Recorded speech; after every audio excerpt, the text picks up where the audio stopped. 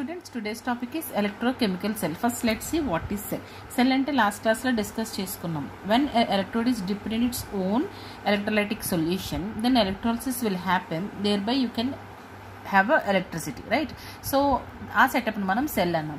So ఇక్కడ electrochemical cell అంటే కూడా ఏంటంటే ఇలాంటి ఒక టూ సెల్స్ని మనం ఇలా కనెక్ట్ చేసినట్టయితే by means of salt bridge, దాన్ని మనం ఏమంటే ఎలక్ట్రోకెమికల్ సెల్ అని అంటాం.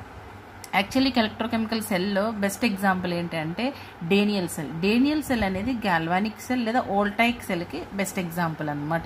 Actually electrochemical cells are two types, electrolytic cell and galvanic cells. Electrolytic cells దీని తర్వాత ఎక్స్ప్లెయిన్ చేసుకుందాం. ఇప్పుడు మనం గాల్వానిక్ సెల్స్ తీసుకుంటే దానికి బెస్ట్ ఎగ్జాంపుల్ వచ్చి Daniel cell. Daniel cell setup ఎలా ఉంటుంది, దీని డెఫినేషన్ ఏంటి, లేదా గాల్వానిక్ సెల్ definition ఏంటి. A definition is the arrangement or a device in which a redox reaction is used to convert chemical energy into electrical energy. So chemical energy ఎలా వస్తుంది, by means of redox reaction. Redox reaction జరిగినప్పుడు ఏం జరుగుతుంది, మనకి electrons gain చేసుకోవడం loss చేసుకోవడం కదా. Redox reaction is nothing but electrons gaining are losing.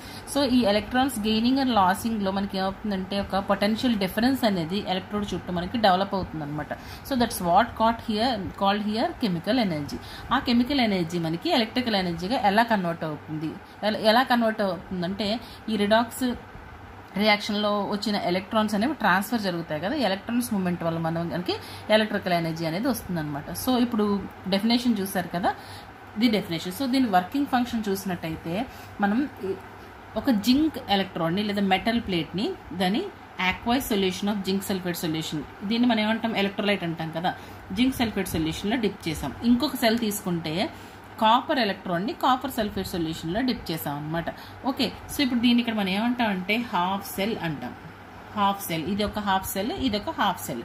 So ఇక్కడ ఇది ఏంటిది, సాల్ట్ బ్రిడ్జ్. ఈ సాల్ట్ బ్రిడ్జ్ సిగ్నిఫికెన్స్ ఏంటి ఇక్కడ అంటే మనకి ఎలక్ట్రాన్స్ మూవ్ అయినప్పుడు ఆక్సిడేషన్ రిడక్షన్ జరిగినప్పుడు ఈ ఎలక్ట్రోలైటిక్ సొల్యూషన్స్ కాన్సన్ట్రేషన్స్ అనేవి వ్యారీ అవుతాయి అనమాట. ఈ కాన్సన్ట్రేషన్స్ బ్యాలెన్స్ చేయడం కోసం సాల్ట్ బ్రిడ్జ్ని యూజ్ చేస్తారు.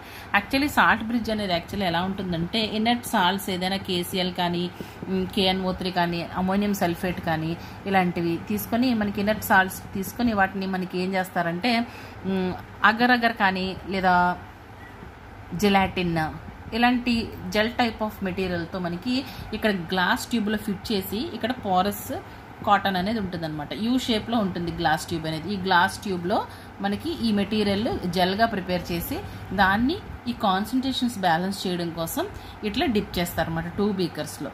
సో ఇది సాల్ట్ బ్రిడ్జ్ సిగ్నిఫికెన్స్. ఇది ఇన్నర్ట్ మెటీరియలే ఉంటుంది, ఇది మనకి అది పార్టిసిపేట్ చెయ్యదు బట్ బ్యాలెన్స్ చేస్తుంది అనమాట. ఓకే, సో ఇప్పుడు దీని వర్కింగ్ ఫంక్షన్ చూస్తే ఒక ఎక్స్టర్నల్ సర్క్యూట్ నుంచి మనం కరెంట్ పాస్ ఆన్ చేసామనుకోండి. పాస్ ఆన్ చేస్తే ఏమవుతుంది, మనకి ఇక్కడ కరెంట్ ఇది ఇక్కడ జింక్ సల్ఫేట్ అంటే జింక్ ఎట్లా ఉంటే జింక్ +2 అలాగే SO4- ఇలా ఉంటాయి కదా మనకి దీంట్లో. సో ఇప్పుడు జింక్ +2 అయాన్స్ ఉన్నాయి, ఇక్కడ మనకి కరెంట్ ఫ్లో అవుతుంది. ఈ జింక్ రాడ్ మీద ఉన్న మెటల్ అయాన్స్ ఏమవుతాయంటే అటామిక్ స్టేజ్లో ఉంటాయి కదా. సో ఎలక్ట్రాన్స్ లాస్ చేసుకుని సొల్యూషన్లోకి జింక్ +2 అయాన్స్ కింద వచ్చేస్తాయి బై లాసింగ్ 2 ఎలక్ట్రాన్స్. సో ఈ 2 ఎలక్ట్రాన్స్ లాస్ చేసుకుని జింక్ +2 అయాన్స్ కింద వస్తాయి కదా. సో ఇక్కడ ఈ రిలీజ్ అయిన ఎలక్ట్రాన్స్, ఈ లాస్ అయిన ఎలక్ట్రాన్స్ ఏమవుతాయంటే ఇలా మనకి ట్రావెల్ చేస్తాయి అన్నమాట. So through this external circuit electrons ఇలా పాస్ ఆన్ అయ్యి ఈ క్యాథోడ్ దగ్గరికి వస్తాయి. క్యాథోడ్ దగ్గరికి వచ్చిన తర్వాత ఇక్కడ కాపర్ సల్ఫేట్లో ఎలా ఉంటాయి మనకి అయాన్స్, కాపర్ +2 SO4- కదా. సో ఈ సొల్యూషన్లోకి వచ్చిన ఈ ఎలక్ట్రాన్స్ని, ఈ 2 ఎలక్ట్రాన్స్ని ఈ కాపర్ అనేది గెయిన్ చేసుకుంటుంది. గెయిన్ చేసుకుని ఇక్కడ అటామిక్ స్టేజ్ ఏమవుతుంది, కాపర్ అటామిక్ స్టేజ్కి వచ్చి దీని మీద డిపాజిట్ అయిపోతుంది అనమాట. ఈ కాపర్ ఈ ఎలక్ట్రాన్స్ని గెయిన్ చేసుకుని అటామిక్గా ఈ కాపర్ ప్లేట్ మీద డిపాజిట్ అయిపోతుంది. అండ్ దీని వెయిట్ ఏమవుతుంది, దీని వెయిట్ ఇంక్రీజ్ అవుతుంది. ఇక్కడ మెటల్ లాస్ అవుతుంది కాబట్టి దీని వెయిట్ అనేది డిక్రీజ్ అవుతుంది. అంటే హియర్ మెటల్ ఏమవుతుంది మనకి, ఇక్కడ రియాక్షన్స్ ఏం జరుగుతాయి చూద్దాం. సో మనం లాస్ట్ క్లాస్లో డిస్కస్ చేసుకున్నాం, యానోడ్ దగ్గర ఎప్పుడు కూడా ఏ రియాక్షన్ జరుగుతుంది, oxidation, right. Oxidation is nothing but losing of electrons. So ఇక్కడ మనకి zinc gives rise to zinc 2 plus aqueous plus 2 electrons. This is nothing but oxidation. So దీన్ని మనం ఏమంటామంటే anodic reaction or half cell reaction. Okay, anodic reaction లేదా half cell reaction అంటాం. ఇక్కడ ఏం జరుగుతుంది, మనకి క్యాథోడ్ దగ్గర రిడక్షన్ జరుగుతుంది. ఏమవుతుంది, ఎలక్ట్రాన్స్ గెయిన్ చేసుకుంటుంది. ఎవరు, ఈ సొల్యూషన్లో ఉన్న copper plus 2 ion. Copper plus 2 plus 2 electrons gives rise to copper solid. ఇక్కడ కూడా ఇది సాలిడ్ అనమాట. సో దీన్ని ఏమంటాం అంటే మనం రిడక్షన్ రియాక్షన్ లేదా cathodic reaction, cathodic half cell reaction.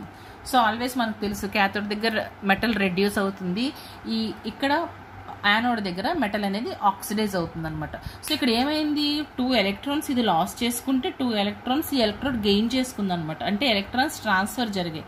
Because of this transfer of electrons మనకి ఏమవుతుంది, ఎలక్ట్రిసిటీ ప్రొడ్యూస్ అవుతుంది. ఎలక్ట్రాన్స్ ఎలా ప్రొడ్యూస్ అయ్యాయి, ఆక్సిడేషన్ రియాక్షన్ జరిగింది. That's what called chemical change here.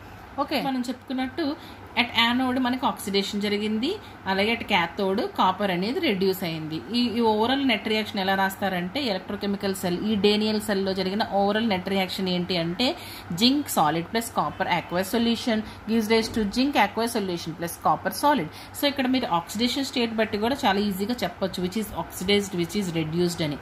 When oxidation number increases this is nothing but oxidation కదా, 0 నుంచి +2కి వెళ్ళింది. This is nothing but reduction. Why, because +2 నుంచి 0కి వచ్చింది అనమాట. This is all happened why, because the electrons gaining and losing simply. 2 electrons మనకి ఇక్కడ లాస్ అయ్యాయి, ఇక్కడ మళ్ళీ గెయిన్ అయ్యాయి అనమాట. So this moment of electrons will cause the production of electricity, right. So దీన్ని మనం డేనియల్ సెల్ అన్నాం. ఇది రిడాక్స్ రియాక్షన్ జరిగింది, కెమికల్ చేంజ్ వల్ల ఎలక్ట్రాన్స్ మూవ్ అయ్యాయి, ఎలక్ట్రాన్స్ మూవ్మెంట్ వల్ల ఎలక్ట్రిసిటీ ప్రొడ్యూస్ అయింది, ద కాన్సెప్ట్.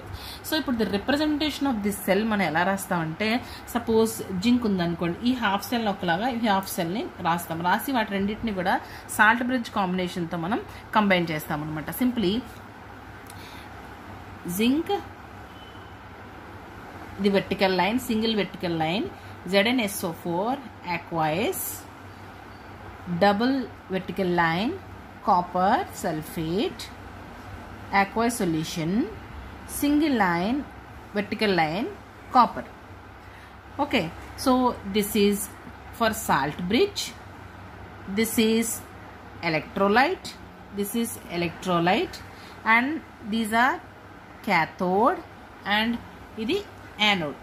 దీన్ని మనం ఇంకా సింప్లిఫికేషన్ చేసి రాసుకుందాం.